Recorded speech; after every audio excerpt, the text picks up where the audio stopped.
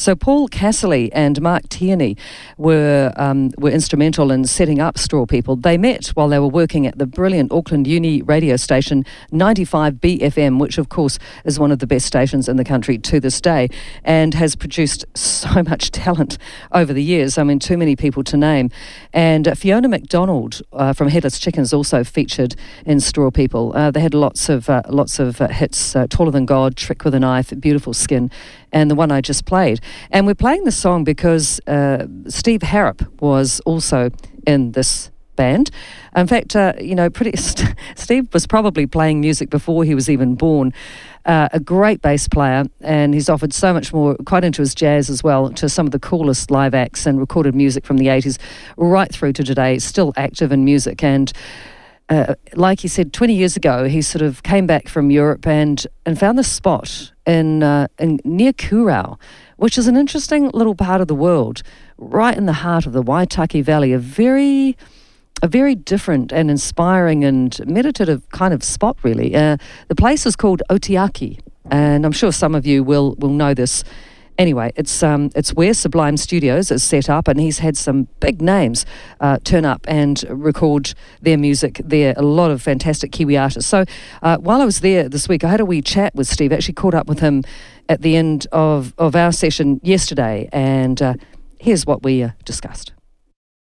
So we're here with Steve Harrop from Sublime Recording Studio in the beautiful Waitaki Valley. And Steve, it's been a pleasure to be here this past few days recording with the whole team. But I'm wondering about, you get some big names here, don't you? You had Reb Fountain recording her album Iris here.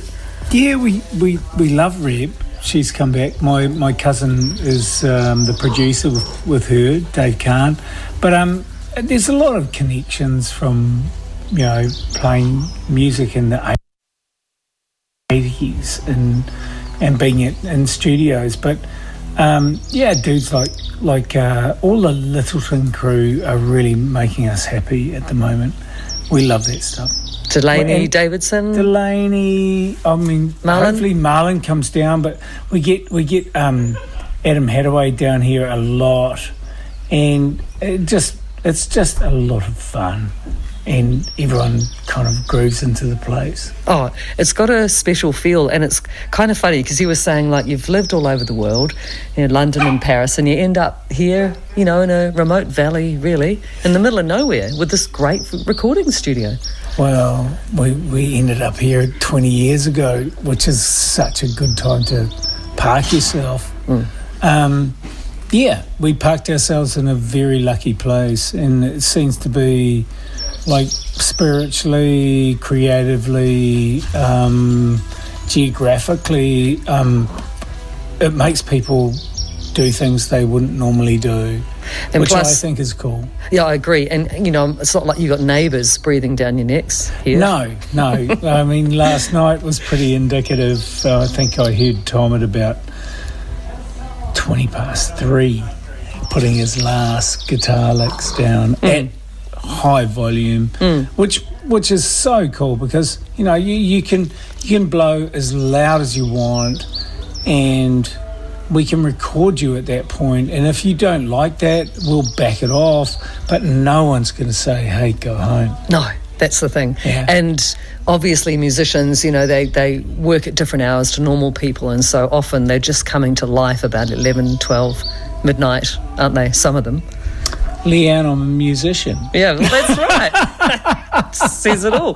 Hey, so because of course, Steve, you are a great musician, and you play with like Straw People and loads of different bands. What are your best memories of? Who you worked with? My best memories are when I was really young. Like playing those end-on-end gigs in the 80s, of when the pub scene was still going. It was you'd play a gig at the the Globe, and then you go down the road to somewhere else, and then you go and play in a subterranean club like the Box or Celeb or go to Brett's, and off you went. It was live all the time. Now I really respect the live players. I try to support if I can shoot down to Dunedin or Christchurch or Oamaru and listen to someone, you must support the live players. It's so difficult now because everything else can be shunted down the internet, and you can listen to it on Bandcamp or Spotify. But live is something else, you know. I think you don't actually realise how important it is until after it's disappeared, and it has disappeared. It's really special to get a gig now. So I think, you know, there needs to be this kind of push to go back to live music. Yeah, I agree. And so, you know, the year just keeps rolling on for you. I mean, we've had the boys from the Kilograms here this week, and then we'll head off, and then you're into the next bunch, aren't you? And on it goes, you know? Yeah, it's almost like a Boy Scout camp or a Girl Guide camp. I love it. I mean, you know, we had Jasmine Mary before you guys, and then afterwards we've got Adam Hadaway and all his buddies coming down, and then there's a whole bunch of Dunedin guys coming up after that. Yeah. I think it's kind of a family affair, but it's also a really nice kind of, okay, we're in the camp, we're going to do it, and people become focused. You know, if you feed people good food and you give them great gear to record with, and you give them a quiet environment, well, there's no kind of pollution there, and there's no one tuning up, and there's no distraction to disappear to. No. So we end up getting like quite, in my mind, quite pivotal kind of recordings of people's ability, because so many people don't really know that you know, you could do this and not be in a place where in a big it's city, really quiet. Yeah. I think you're totally right. You know, you called it Sublime, and it is a sublime place. It really is special. Well, I lived in so many noisy places in the world, you know. Yeah. I think London is really quiet. I think Paris is really noisy, but Hong Kong is out of control. Yeah. And when you come back to a place like this, and there is no noise, human-made, it's only natural thunder or lightning or cracks or rain or whatever. This is the way or the place to record music. And yeah, we're lucky because we've got vineyards and we've got accommodation, and all musos like to do is drink, piss and sleep. And sleep and then sing. Yeah. And play. And record. And have fun. Wake up and go, I feel okay. That's right. Yeah, it's about making people wake up and go, I'm okay. I'll record, or I'll play, or I'll create.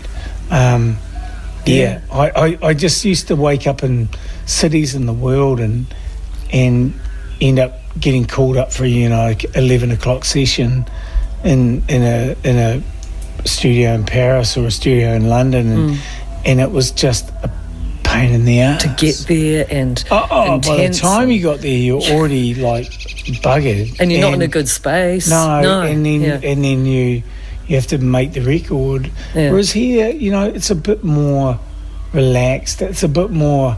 I don't like to say relaxed, because I think if you think relaxed, you're not going to be on point. But everyone comes here and they're on point. I mean, there's the gear's on point, the instruments are on point. We're not standing around waiting for people to muck around. We want to hear good noise. Yeah. Oh, I think it's wonderful, and I think congratulations, Steve. Cheers. It's such a great studio. Really cool. No, really, 100%, and not to mention the table tennis table, which was just great. But painted honestly, by my daughter Cassidy. Yeah, well, listen, actually, let's just do a quick plug for your other daughter, who's got a gig Friday night. Yeah, Tell us about that. She's playing with the darts. I mean, darts are a pretty full-on North Island band coming down to Dunedin. I think it's already sold out on the cheap tickets. But right. And where's that? Where they're playing? They're playing at. Stop. Not sure. That's all right. We'll just we don't need to. Not sure. We'll find that out, and I'll tell the listeners. But so.